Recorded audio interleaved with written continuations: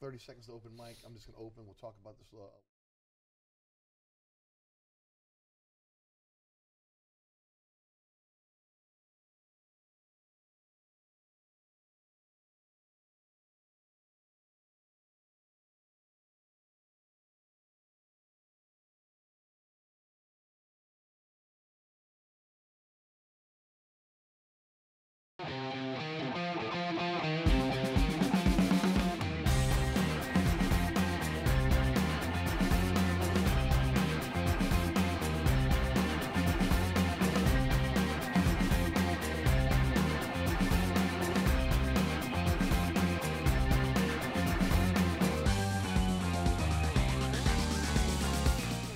Good evening, New Orleans, and welcome to Inside New Orleans Sports. I'm your host, Eric Asher. Over the next hour, we're going to talk a lot of local sports.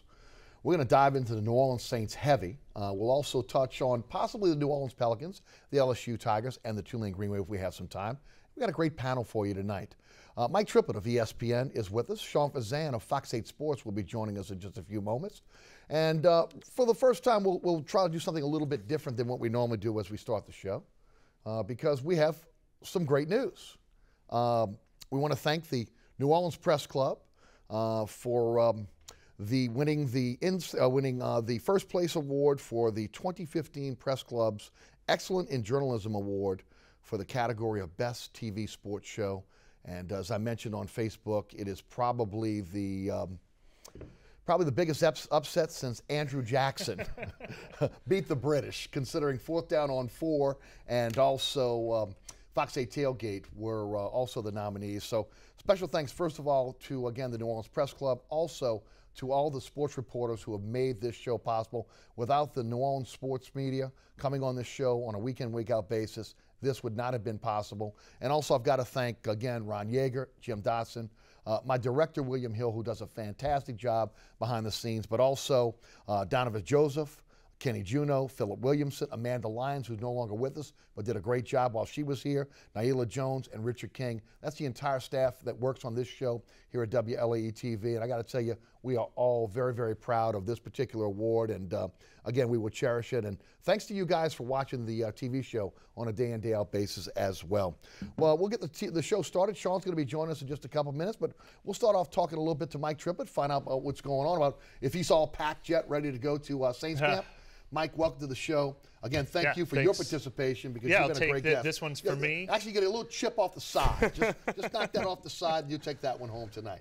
But thanks again for being with us tonight. Happy to join you. Tell us a little bit about ESPN and what you're going to be doing with ESPN at camp, but what you do on a daily basis as well. Yeah, look, we cover the Saints like a local entity, and they do that with all 32 NFL teams every day. There's something on ESPN.com. Starting in about a week, there'll be an endless flow in that Saints blog. Obviously, TV appearances as well, radio, ESPN, the magazine. So they cover every team with on a real local level. I think hopefully it's something the fans have really appreciated and gotten used to reading. I really enjoy it, Mike. And again, from obviously what you're writing on a daily basis, but also the video, which again you do as well. And again, we thank you for being here with us tonight. We're going to take a quick break. We'll be right back. Sean Fazande's going to join us on the program, and we're going to kick it off right here on Inside New Orleans Sports. Don't go anywhere.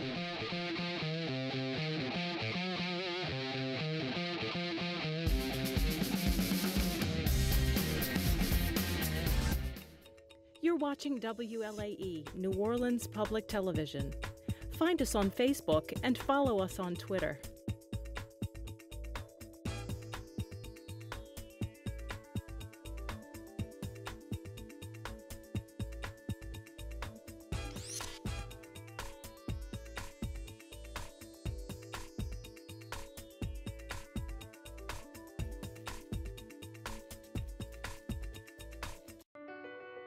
My life is full of statistics. Thing is, I could have dropped out of school and become one myself, but I didn't because I had people that believed in me. Here's another statistic. 7,000 students drop out every school day. That's 1 every 26 seconds. It's time that students know that we believe in them. Inspire a student and share your message of support at boostup.org. St. Jude Children's Research Hospital is literally saving kids' lives. It's a very special place, friendly place. To see the kids that they're helping on a daily basis was unbelievable. Families never receive a bill from St. Jude. Discoveries made at St. Jude are freely shared. The hardest cancer cases in the world go to St. Jude. We won't stop until no child dies from cancer. Join us. Join us in supporting Hoops for St. Jude. Visit stjude.org/hoops to find out how. Welcome back to Inside New Orleans Sports. I'm your host, Derek Asher. Mike Triplett is one of our guests, along with Sean Fazende of Fox 8 Sports. Sean, welcome to the show. Thanks so much for being with us. And as always, I'd like to let people know a little bit about what you guys are going to be doing at Fox 8 and how you're already packed and ready to go. Yeah, you get to that point. You know, I had a couple weeks off of vacation, and I've found like 3 excuses to go into the office already because I'm at that point where I'm itching for football season right now. And we pack up. We leave Sunday, and we'll head out. We'll drive for 2 days and get out to the Greenbrier. We'll start our reports on Tuesday, and we'll be Saints football full speed ahead, foot firmly pressed on the gas from here through what? January, February, March, the whole 9, but it's what we do, right? So it's and we'll have 4, 5, 9, and 10. The web, after further review, my blog, video, everything you can imagine on Saints football. It's gonna be fun. Well, guys, before we kind of get into the nuts and bolts of what's going on with the Saints, are you guys glad? I mean, are you happy now that again you'll be able to go to camp? You'll be able to see actual football instead of pontificating about what you think may happen. You know, last year we were all talking about on paper, this looks like the best team in Saints history, Super Bowl contender. I think a lot of us have kind of maybe pulled back on the reins a little bit this year. They're gonna have to kind of prove it to us. But are you guys glad that football's back, or at least we're about to spend the next 55 minutes pontificating on what's going to happen? So in an hour, I'll be glad. No, you're right. It's my favorite time of year every year. Tough to leave the family and go to West Virginia for this long, but football, the players, the practices, the preseason, I even like preseason games, but when you're actually seeing it on the field, all the stuff you've been talking about, it is always the fans. It's true. I don't think they read or follow us more. There's 2 times they follow us the most: first week of training camp and the draft. And you know, free agency has boomed as well in that regard, but the storylines this year are so prevalent. You know, there's a sense of mystery, and I think, as you said, I think this team has the potential to be a playoff team, a very good team, maybe even a championship team, but none of us want to say that this year because we were all guilty of it last year. We all a ton of storylines, and there is a little bit of mystery surrounding this club this year, and I think that's a good thing as we head into training camp because you have all these questions, and then hopefully you get your answers. Let's talk about coaching first because, again, I don't want to say Sean Payton took the year off last year because he didn't, but I thought Sean Payton came into this maybe not as focused as he has been in the past. He's obviously made some changes within his staff. They made some changes within the front office. Mike, I'll start with you first. Do you think we'll see a more focused Sean Payton, Sean Payton will be maybe more of the taskmaster that we saw maybe when he first started his tenure here? I got the feeling that he really relied on the veteran leadership last year, which didn't materialize. Well, I don't know that I'd quite word it that way, that he wasn't focused, but I think maybe miscalibrated on what the team needed because it wasn't a very self-motivated team last year. I think the young defensive players, admittedly, felt pretty good about themselves. From that side of the football, it felt like a Super Bowl hangover year. Everybody, you said, best roster ever. How many of them thought they were going to their first Pro Bowl last year? You know, they'd finished 4th in defense the year before, and there was a lot of buzz around Kenny Vaccaro and Jarvis Byrd and Keenan Lewis and Junior Gillette and Cam Jordan, and you know how many of these guys are all going to go to the Pro Bowl. And then that unit really took a huge step back. And then the offense obviously had its shortcomings too, but I think it caught a lot of people by surprise. Zach Strief talked a lot about saying the veteran leadership, it's our job to teach these guys, and then Sean Payton said, you know, you realize these guys haven't heard all your speeches before. They haven't, you know, the culture building. It slowly became a point where they're talking about 2006 a lot, which is when they first established the culture and the identity of the team, and I think they realized, you know, it's been such a long time, we need to do that again. We can't say we're going to win because we've always won. This is a new team, and I think they all came to realize that a little too late last year. My biggest criticism of Coach Payton last year was that I think he saw the problem within the locker room, but I think he saw it a little bit too late. It was. I can remember the meltdown. Maybe it was it the Carolina game in the Dome where he just, you know, we're not that good. That's painfully obvious. Well, that was all the way in December. I felt like while he may have had those issues or may have been, you know, feeling that internally, he didn't materialize or, you know, tell that to us until later in the season. I just felt like last year, look, the organization, he sets the tone, and I thought he thought they were a lot closer than they actually were. And when you have that much veteran leadership walk out of the building, you kind of assume someone's going to step up. And you know what? That's a tricky thing to gauge, and I just think they misread it. And all the while in sort of a minor state of denial, if you will, and that maybe they just kind of thought this is going to happen, it's going to come together, it's going to come together. Lo and behold, it's December and it still hadn't come together, and then you realize you had a problem. I'm going to stay with you for a moment, Sean. Talk about the change on the defensive staff and how you think that may work going forward. You know, a lot of people were curious about the Dennis Allen hire. I think we all were. And I think we are still. Yeah. I'm curious to see how that works. However, you and I have been around Dennis for a while. We know him from at least from that standpoint. I think he's got the personality to deal with an alpha type in Rob Ryan that can be a guy that can be a complimentary guy, offer his suggestions, and the fact that he is Sean Payton's guy, Rob Ryan would be willing to kind of accept those suggestions. So I'm a little more optimistic about that dynamic than maybe other people because I just think Dennis Allen's personality lends itself to working with people as opposed to being it's my way, not his way. Mike, touch on that and then also touch on some of the changes in the front office as well and how you thought those went. Well, it's interesting with Dennis Allen because, you know, when he was a secondary coach here before, Greg Williams was the defensive coordinator. He was a dynamic personality. It's not like he's a Greg Williams protege. Right. He's his own man, and I talked to Jabari Greer about what Dennis Allen did so well, and he called him sort of like a translator. He said he was so great at teaching us in that secondary room why we were doing what we were doing, what the game plan was, what the receivers were going to do, and he really taught us, and he says he thinks he'll be that for Rob Ryan. And really the secondary is where they were the most dysfunctional last year. Blown assignments, blown coverages in big moments, missed tackles and everything. So there's a lot going on. They simplified the playbook, which has been a problem that's plagued Rob Ryan, where they said they've had to do that when the team isn't grasping all the different checks and balances they're going to do. So they're just going to play fast. And then I think he wanted to bring Dennis Allen to teach that unit specifically. So they're going to know what Rob Ryan's still calling the scheme, still calling the plays. Dennis Allen's going to be the one teaching them the X's and O's of it. So it really can work as it did when he was here with Greg Williams, I think. But obviously if things go south, then, you know, whose fault is it? Is he the next defensive coordinator and waiting? That tension could come if things don't go well, obviously. But as far as the front office changes, I think most of them took place. Well, at least the Jeff Ireland move mostly took place because Ryan Pace left. I don't know that they would have made that move if Ryan Pace stayed. Ryan Pace had already sort of taken over for Rick Rieprich as the director of college scouting. So when they lost Pace, they had that big vacancy, and they decided, let's go look elsewhere because we also need to shake things up, and brought in Jeff Ireland. So I think it was mostly about that, but obviously they made the change with Rick Rieprich and several other scouts, and they've really revamped that college scouting department, which is sort of a long-term move. I think they also, though, said they want to look at how they're scouting players differently. They drafted more linebackers than ever before and higher than ever before. I think they realize, this is something that Mickey Loomis talked about even before the draft, they realize we have to look at why we have not had consistent success on defense for a decade. Is it how we're drafting them, how we're scouting them, what we're asking them to do? And so that starts from the players they're acquiring to the playbook and the coaches. What can you add? And did you see Ireland's fingerprints on anything in the offseason? Well, defensive players, for one.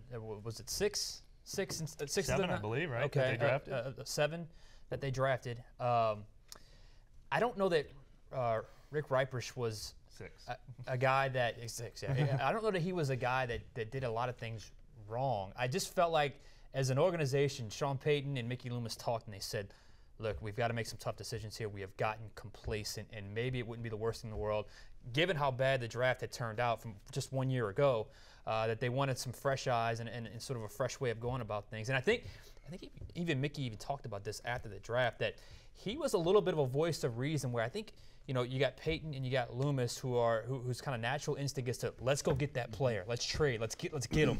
And it was Riper's kind of a steady hand. Let's hold off, let's see what's happening, and then let's kind of let the draft come to us. So I do think there was some Rick Rieprich in there. And I think they trust him because of his resume, and I think Sean Payton has a connection with him back in their days in Dallas. So yeah, I do think there was a little bit of his handprints all over this draft. Let's head to the phone lines. 866-3200. Greg is in Houma. Greg, welcome to Inside New Orleans Sports. Hey, Greg. Hey, my question is do you think that the slow start the Saints had was due to Drew Brees' oblique situation, or do you think it was the lackluster of the training camp? Greg, I'll hang up and listen. Thank you for the phone call. I'm going to say neither. I thought it's funny because I think even Peyton talked, I believe it was our good friend Jeff Duncan in a column he had. Had they won a few of those games early on, maybe the season turns out totally different because sometimes winning can kind of breed that culture. Look, there was some breakdowns in the secondary in both of those games, and I think ultimately it was a chance to win, and they just didn't seize the moment. I don't know that it was the Greenbrier. I know that's a hot topic for a lot of people because they think it made the Saints soft. I don't know if I saw that because I thought it was a pretty decent training camp, and I thought by the time the regular season began, Drew Brees was pretty healthy. I just thought they didn't seize the moment like they had in years past. No, I agree on both counts because, first of all, I predict my expectations for the Saints were a little tame last year. I think I picked them to go 11-5 and thought they were going to be very similar to 2013 team. And I remember in that Week 1 game at Atlanta, about midway through the second or third quarter, I was like, oh, I screwed up. This team's going 13-3. Yeah. That offense looked fantastic in that game. And the defense was terrible in that game. Cleveland, they did get off to a slow start. That is very common to go out to a place like Cleveland. They still rallied back, had a chance to win. Defense blew it again. It was the defensive struggles early on, so I don't blame Drew Brees' oblique or anything like that. And really all year long, I think, having to make up for that defense and the pass protection hurt Drew Brees. The Greenbrier training camp, I don't think the training camp site is a problem, and I don't think it was too lax, so to speak. They're not out, just because it's a country club doesn't mean they're out there doing country club activities. But it was the same thing we talked about earlier in the show, which is the culture. And I specifically remember talking to Zach Streif, who I think has a great finger on the pulse for this team, and talking about you don't go to a place like Jackson, Mississippi and have those hot practices unless you're trying to establish a new culture. He goes, we don't need to establish a new culture here. I think that's where they miscalculated. They treated it like this was an established team and they were trying to have a smart training camp. They won a Super Bowl doing that in 2009. Yes. And 2011, they didn't really, they had an abbreviated training camp. And they went to Oxnard for a week. That all worked out well. But I don't think they realized that this training camp, the approach to training camp should have been, we're starting from scratch more than it was. Because we've seen a turnover on this roster, and both of you guys have talked about the culture tonight. Will we see a more demanding camp this year out of Sean Payton? To the limits you can do. It's a lot different than it was in 06 with, again, the new collective bargaining agreement in terms of how hard you can work a team. But we will see a more demanding Sean Payton when it comes to this training camp. I think so. I don't know. You and I have both been around him a lot. I see a little bit of a shift with him. Just in terms of the way he's going about things. You can tell he's a little more focused, and he did some self-scouting of his own. And I think there will be maybe a little more eyes, a couple of more, call-out sessions, if you will, in meetings. No one knows what happens when they get inside the Advocare Center. We can't see that. Right. But I do think the whole approach is going to be much more focused, internal, and usually that would mean a more demanding head coach because, look, as I said, there's no expectation of success this year. I mean, there is, but there's a sense of mystery. No one really knows how good they're going to be. They got an expectation of success in that building. Yeah, well, of course. And Sean Payton will be more like that, but he also won't have to be more like that because this team, I mean, you hear from all the players that I said last year, as they admitted, were drinking the Kool-Aid and thinking, no, I mean, you hear them all talk, and they're like, Rob Ryan said it. I know Kenny Vaccaro said it. Another player said it. It's almost the same thing. It's like, don't ask us how good we think we're going to be, because even if we think we have 10 great practices in a row, we're not going to say it. We're going to lower our heads and we're just going to do it this year. We all talked about the lack of leadership. Let me say the loss of leadership on this team last year. And I'm going to the phone lines in a moment. What about the addition of Unger, Kevin Williams, Browner rather? Talk about those guys and what they're bringing to the table now, because all those guys have Super Bowl rings. And maybe they replace some of the guys, longtime guys here, who knew the Payton way. I think Browner's the big one out of that really? group. Out because of all of them, because it's the unit that needed it most.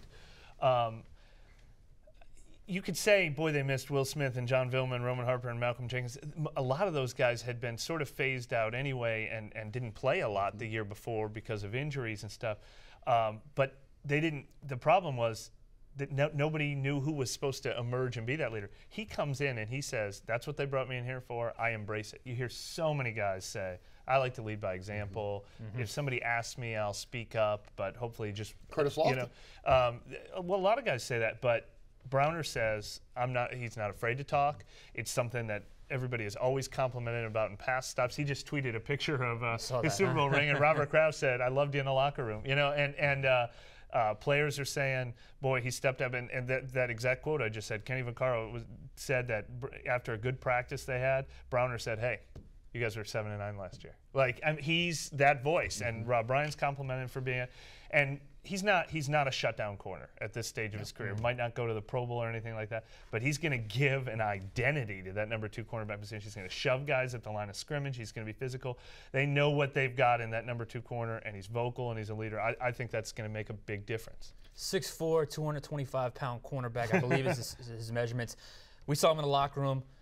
That's a dude you don't want to mess with. That guy is going to be an enforcer, and you know he's one of those guys that the outside matches his personality, his on-field demeanor. He's just that kind of guy. And I can recall there was a play, I believe it was Josh Morgan running a route, and he may get flagged for a play like this in the regular season just because he was bumping him so hard at the line of scrimmage. It was within 5 yards, but basically he knocked him completely off his route to where he fell down when the ball came.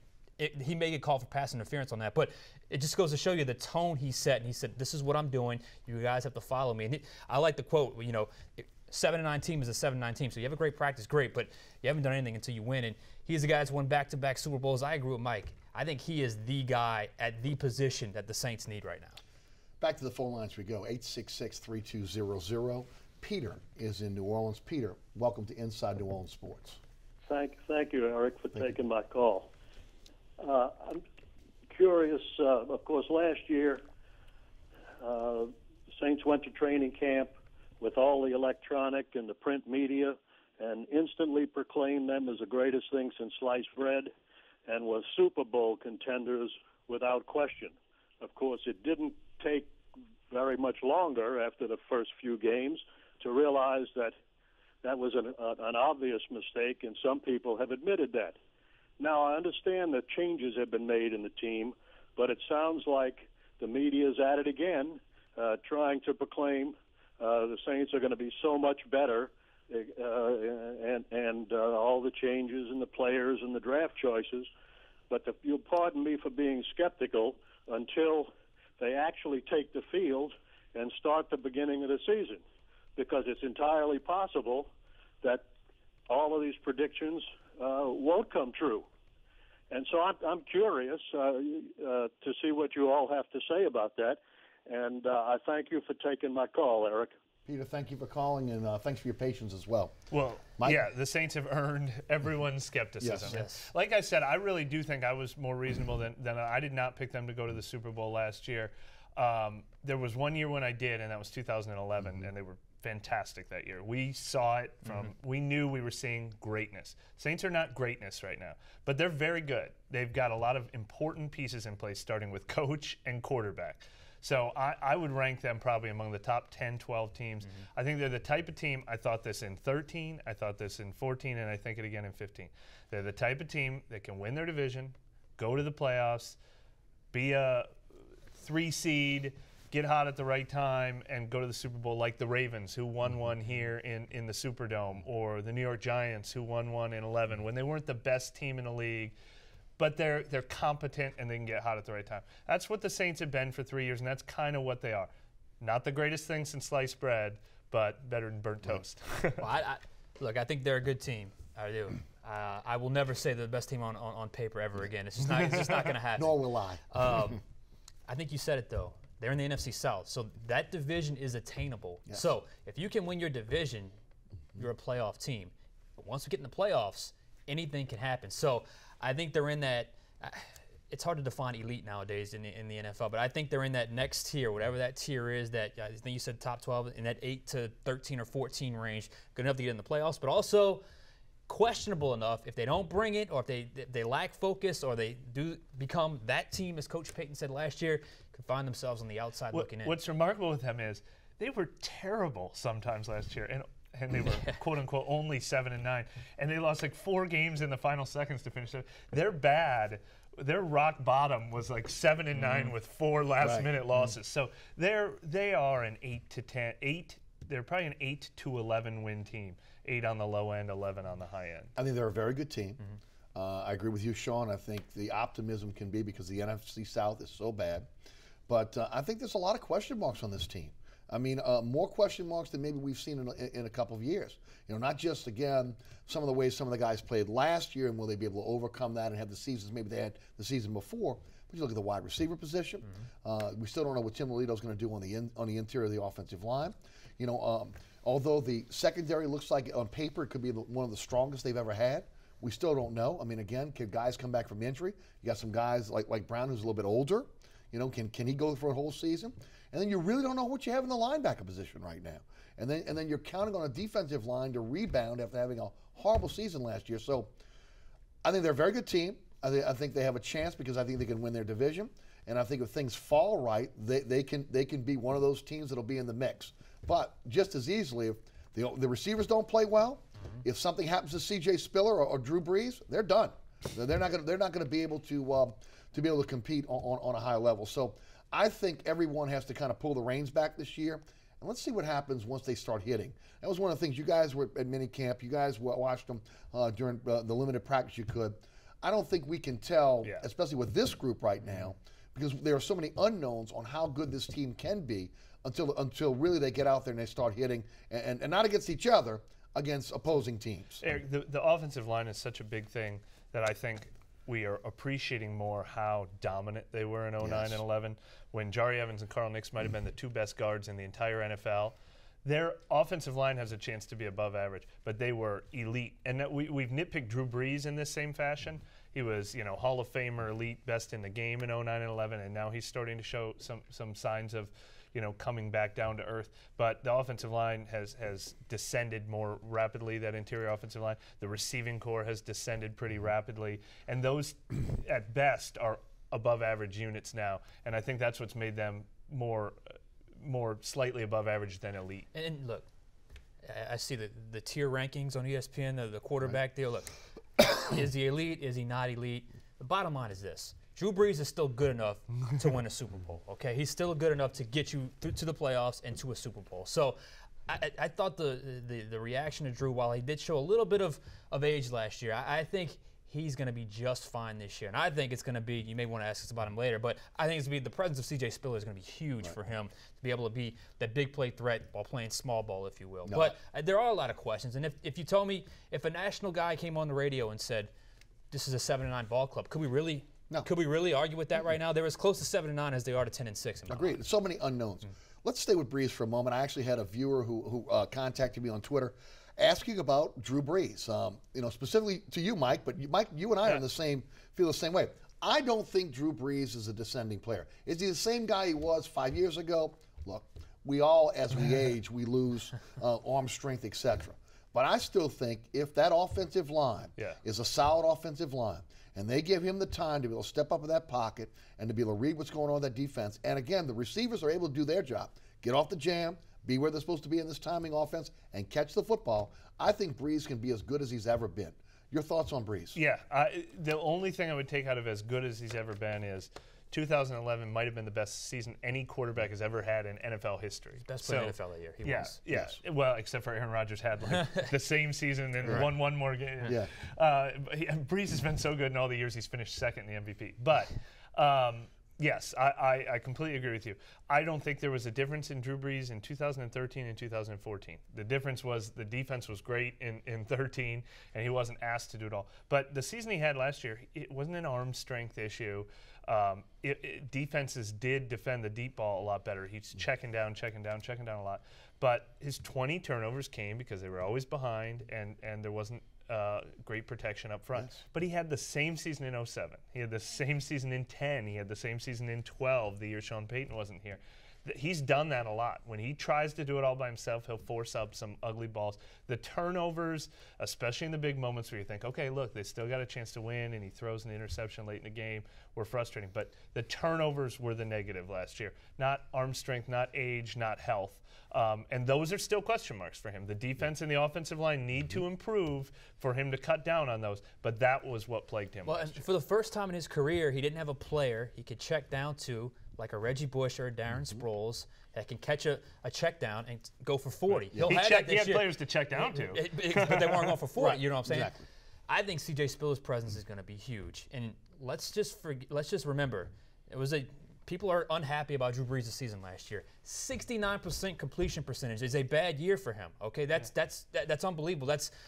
Tony Romo had 70, but he threw like 140 less passes last year or something ridiculous like that.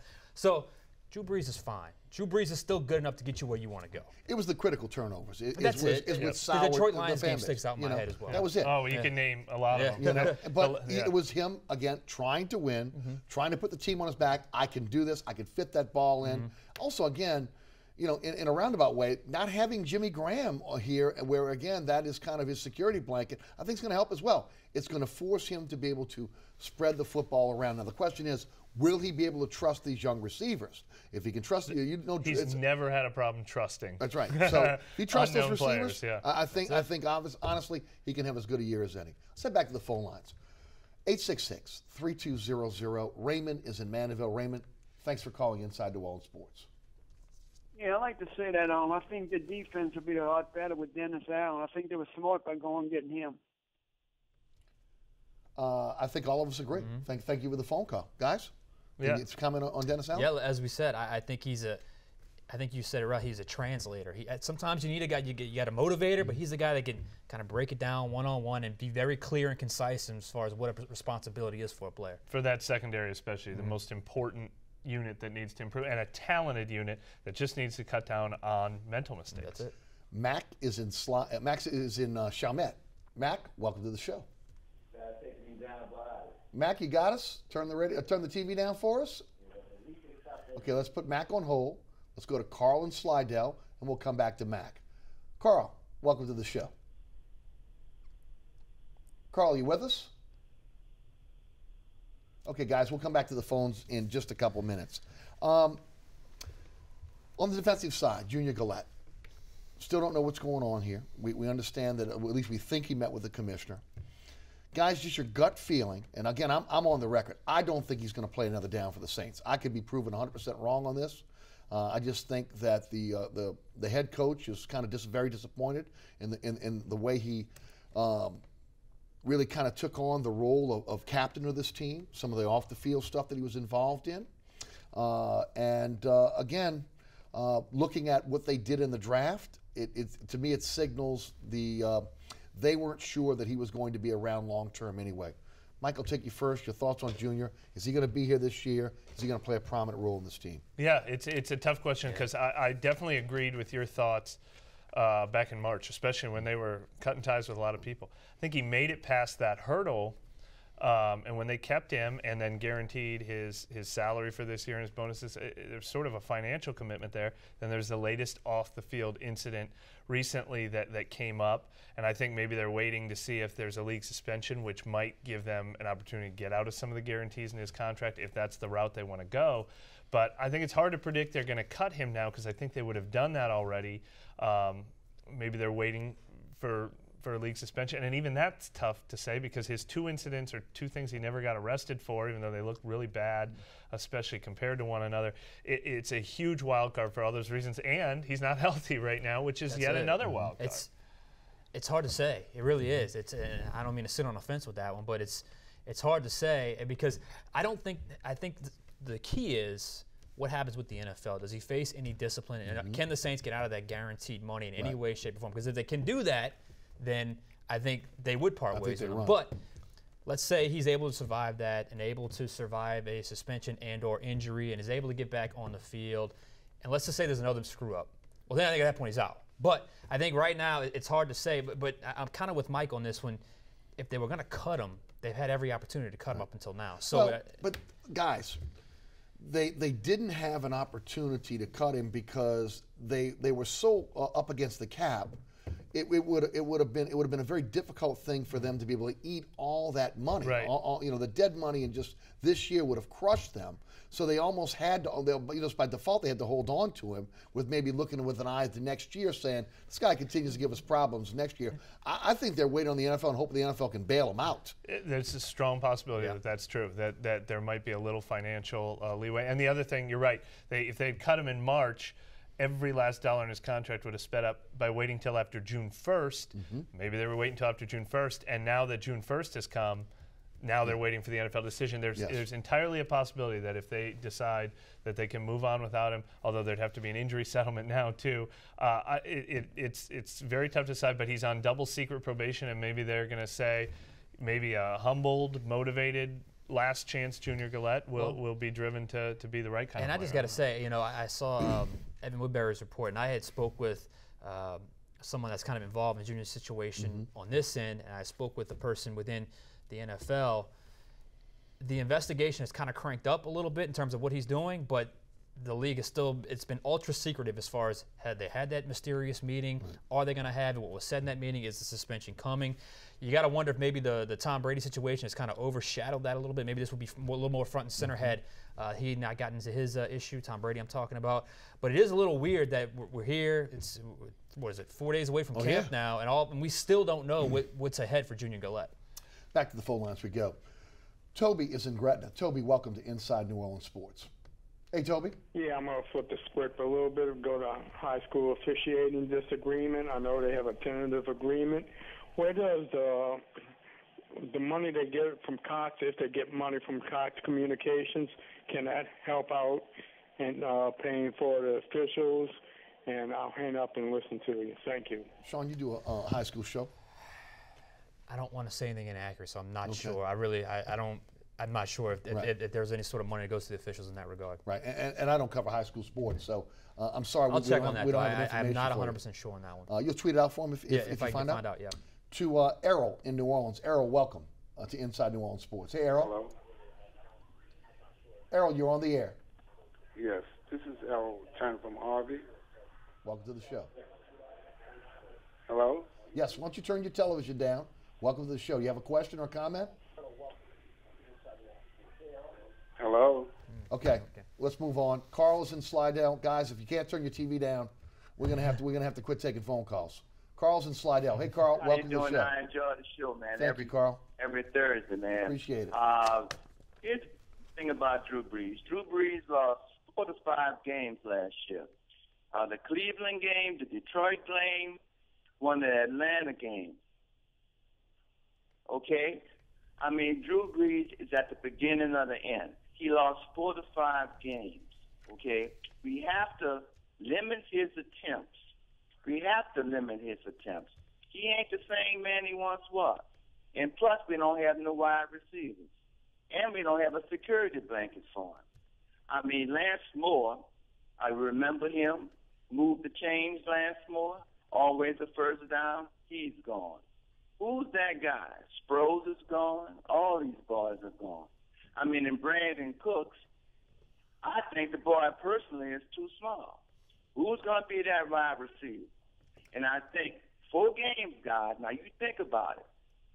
4 games to 5 games. Cleveland, Detroit, won the Atlanta games, late in a San Francisco game. This late interception cost us, not the defense, but Drew Brees. And I enjoy the show, Eric, every Thursday, baby. Thank you so much, Carl. We appreciate you chiming in. Guys? It's a completely valid argument. Drew Brees came up small in those losses when he needed to be Superman. And they would love to cut down on the attempts, cut down on the need for him to be Superman. The only thing I disagree with is that he said they need more Lance Moores and Brandon Cooks is too small. They're the same size. Exactly. And I think Brandon Cooks is going to be great for this team. And actually was leading all receivers in the NFL in the amount of passes caught per target last year. That guy's going to be a stud. But look, Drew Brees, no doubt about it. My only disagreement with that is, just like I said, Drew Brees had 20 turnovers last year, and they cost him a lot of games. but it was the fourth highest turnover total since he's been in New Orleans. 07, he had the exact same year, even worse. I think 22 picks maybe that year. 10 and 12, same things. So we've seen this pattern. That is his Achilles heel, is he will throw those costly turnovers when he tries to do it all himself. That is not a sign of aging. That is a sign of needing a better offensive line, run game, defense, game management, fewer attempts. All those things are right, but it's not because Drew Brees is aging. It's because they need a more efficient offense overall. Let me jump into the wide receiver argument. Drew Brees has done what he's done in the 10 years here. How many Pro Bowl receivers has he had?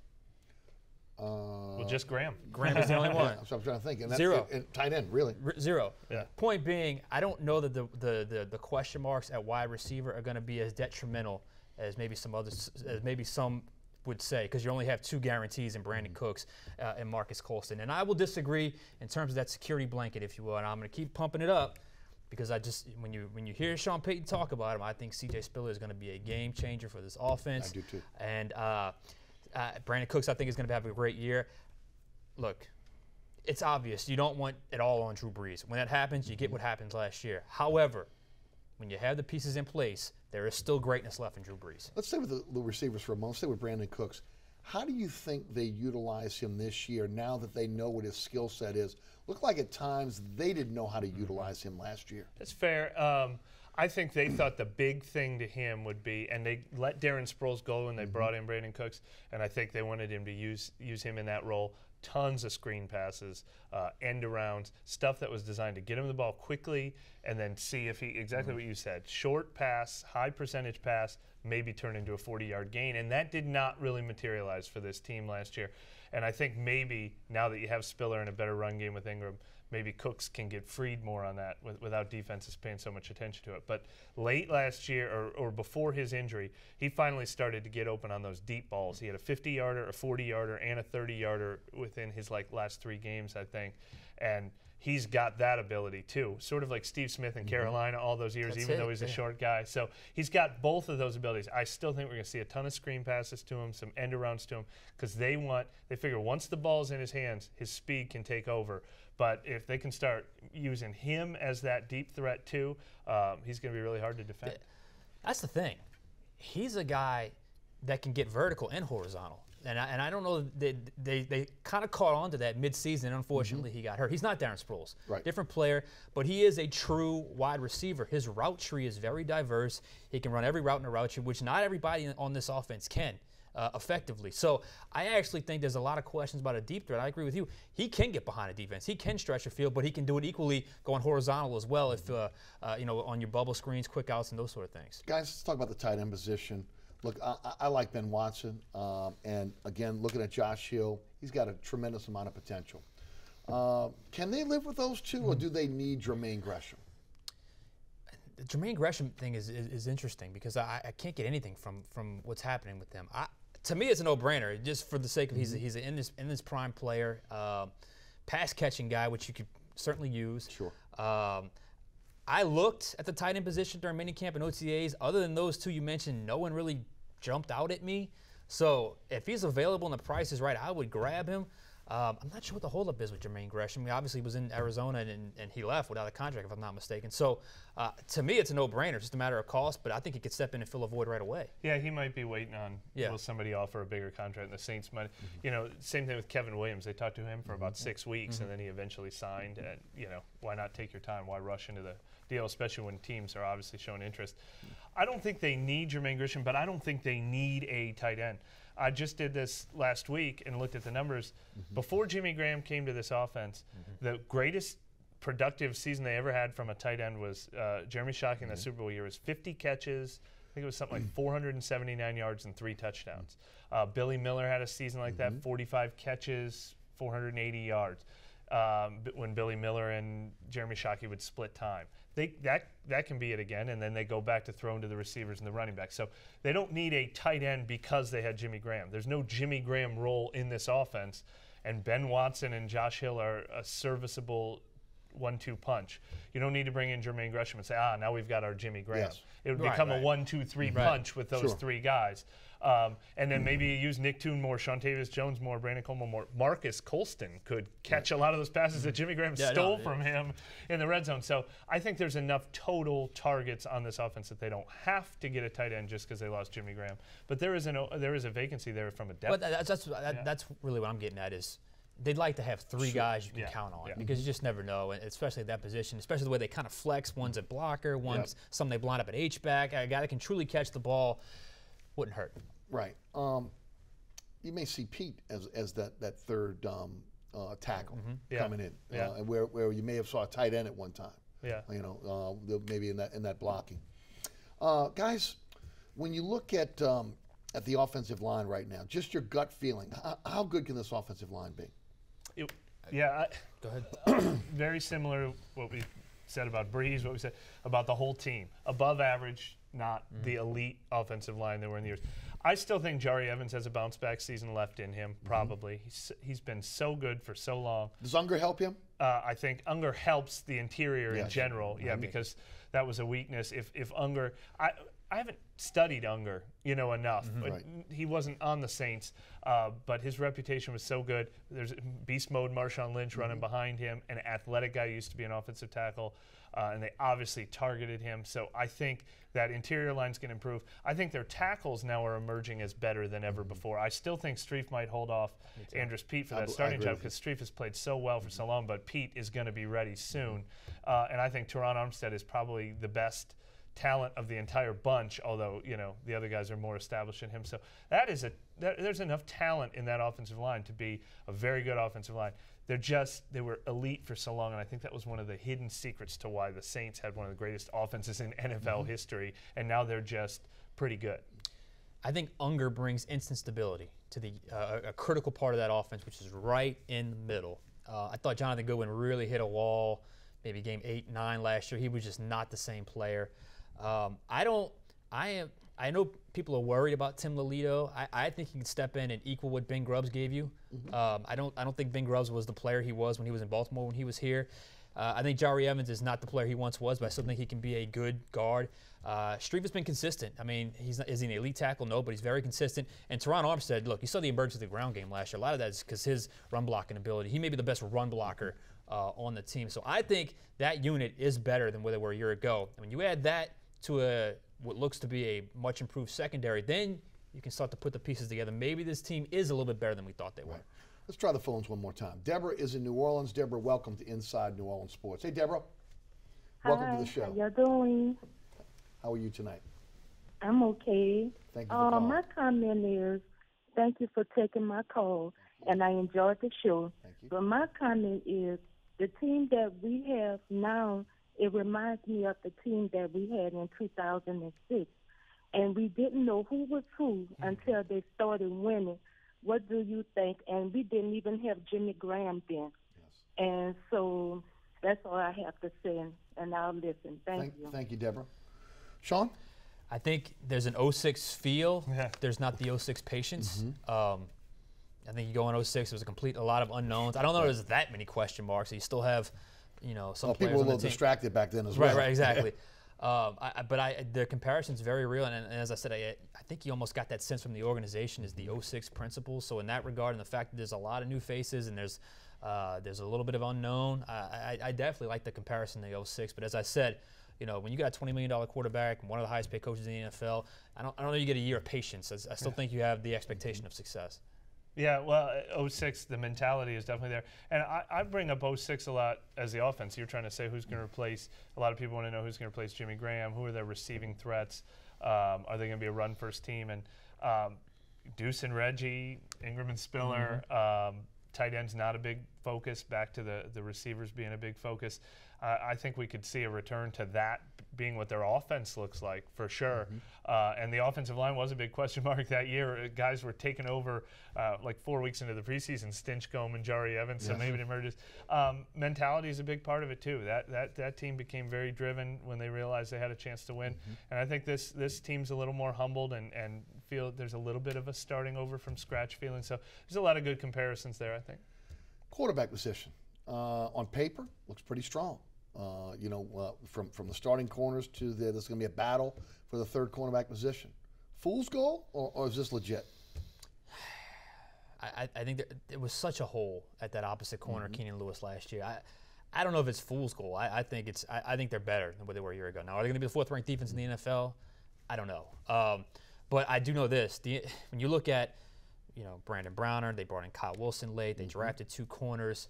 They were not going to leave themselves vulnerable at that position again. Right. So I think they put an effort into that position. And look, if they put that much effort and it's still that bad, then that's a problem. But I do think they're going to be better than what they were last year. Well, and I think there's even more overall talent at safety too. Jarris Byrd is their secret weapon this year. Like everybody's given up on him because he had 4 bad games last year. He's a stud. He's probably the best player on the defense. He was from great a with peer Buffalo. stout. Yeah, so he's got a chance to thrive again. I think Kenny Vaccaro is going to be on the right track again. They've got so much talent there. I think Keenan Lewis is great at the first corner, and I think Brandon Browner gives you an identity at the second corner.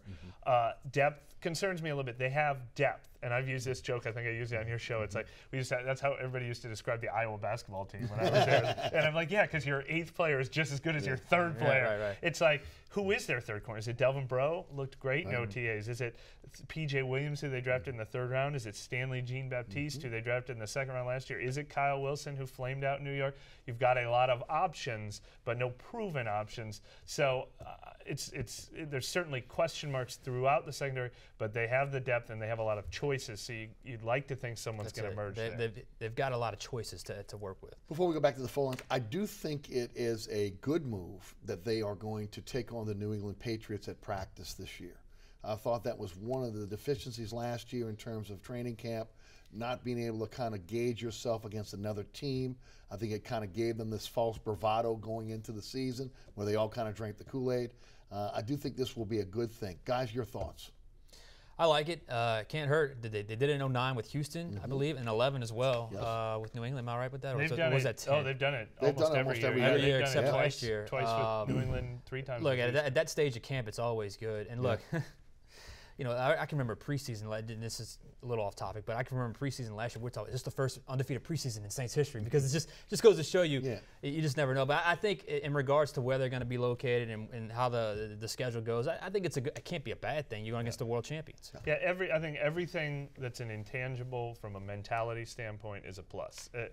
If you're trying to say everything about training camp, coach's focus, players' attitude, how they're managing camp, practicing against the Patriots, I think everything from a mindset is going to be channeled in the positive direction this year, but that doesn't automatically translate. Back to the phone lines we go. Errol is in Harvey. Errol, welcome to Inside New Orleans Sports. Hey, Errol, welcome. Hello. Thank you. Thank you, sir. Your question. Do you hear me? Yes, sir, we do. Can you hear me? We can hear you fine, sir. Yes. I want to ask you, gentlemen. Thank you. Your question? I want to ask you, gentlemen, you think the New Orleans Saints did enough off-season for them to win the division? Thank you for the question. Guys, I think we answered that a little bit earlier.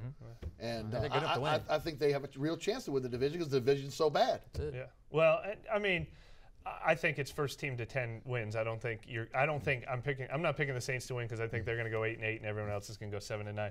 Either the Saints or Falcons or Panthers can get to 10 wins if it all comes together. It won't take 12 or 13 to win the division. Yeah, I'm right there with you. I think they're capable of winning that division, which will get you into the playoffs, which in the tournament, who knows? Rookie that you think can make an impact, or rookies that can make an immediate impact on this team this year?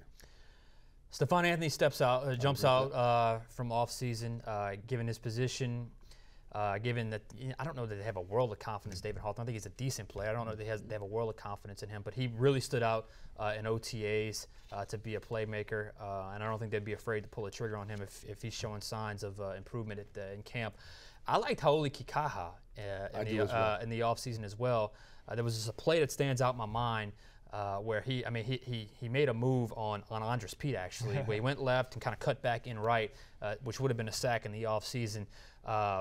From a technical standpoint, he's very advanced in terms of pass rushing and how he's able to, the moves he has, and may have a lot to do with the mixed or the jiu-jitsu, whatever he does in the offseason. But those two guys really stood out. And maybe one of the corners jumps in as well into the mix as far as a rookie. Yeah, and I would have mentioned the same two names as Sean, first of all. Stephon Anthony is the answer if he gets on the field. The problem is he plays a every down position. Right. So it's either him or David Hawthorne. Anthony's not going to rotate onto the field for 30 snaps a game. He's either going to win the quarterback of the defense job, middle linebacker, calling the signals, and then he's the right answer. Too much for a rookie, you think? No, it's not too much for a rookie in general. And as a matter of fact, the history of this division, Curtis Lofton in Atlanta, Luke Kuechly in Carolina, Mason Foster in Tampa, and then this Paul Warlow in Atlanta. It's like the middle linebackers always come in and start as a rookie. It hasn't happened for the Saints, but he's got every chance. It's a tight battle against David Hawthorne. He's got to win that battle.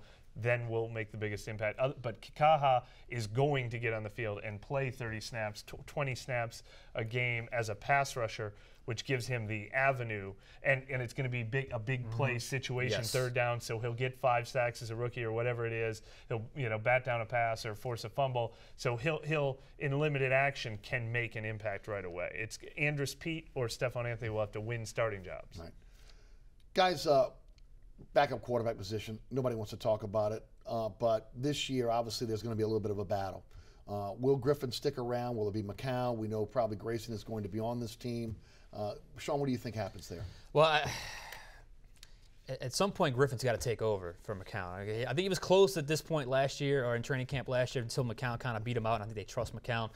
But if it doesn't happen for Griffin this year where he beats out McCown, then it's probably end of the road for him. And the best case scenario is Grayson to beat everybody out because they don't have to keep 2 quarterbacks. But that's not going to happen. So McCown versus Griffin, look, you see the growth of Griffin, and I think he has the capability to, in a pinch, lead this team.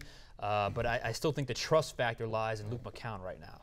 Yeah, the problem with Griffin, I picked from this point on to the end of preseason last year that Griffin would win the backup job last year because the exact same thing. You only need to keep 2 quarterbacks then. I thought he played very well, and I thought it was neck and neck, and they went with McCown. That kind of opened my eyes a little bit to how much they trust McCown. Now Griffin loses his quarterback of the future bonus. Right. He's got to be better than McCown as the 2015 option, and that is a tall order when you consider how much they've trusted McCown. The other thing that I think McCown does that's underrated is you watch him in OTAs or practice, he'll throw a pass to the backup receiver and then he'll chase him down the field and walk back with him. Grayson has talked about how much McCown has mentored him and tutored him. McCown has so many intangible things going for him that the fact that Griffin is younger and has a higher upside has so far not been able to supersede that. And he has to learn how to hold if he wants to get on the field. Well, that's a good point. But also, at Drew Brees' age, do you really want to take a chance on having 2 inexperienced quarterbacks behind him? You know, McCown's played in this league and he's won games. So, I mean, if something happens or you roll on the dice, said, well, McCown's going to be out there when the season, if something happens in the middle of the season and we need him. So I think that's got to be the coach's mind as well. Yeah, that Griffin's going to have to be the answer to that question to win. They're going to have to say, if Brees gets hurt in the middle of a game, who do we want going in the game this year, not their future potential? Mike Triplett of ESPN, Sean Fazende of Fox 8 Sports, thanks so much for being on our panel tonight on Inside New Orleans Sports. Thanks so much for tuning in. Remember, there's a rebroadcast of this show each and every Friday night right here on WLAE at 10 p.m. Also on Pelican Sports Television at 9 p.m. in the New Orleans, Baton Rouge, and Lafayette markets. You can catch me on the radio, 9:90 a.m. WGSO, 11 a.m. until 1 p.m. weekdays. You can listen live, download the podcast at ericasher.com, and the TuneIn Radio app is a great way to take the show with you everywhere. And also, don't forget, all the previous episodes of Inside New Orleans Sports, you can catch those at ericasher.com as well. Again, special thanks to our guests, Mike Triplett and Sean Fazende, also to the WLAE production staff, including Ron Yeager, Jim Dotson, Kenny Juno, William Hill, and, of course, Nyla Jones. Thanks so much for watching. My name is Eric Asher. We'll see you right back here next week for Inside New Orleans Sports.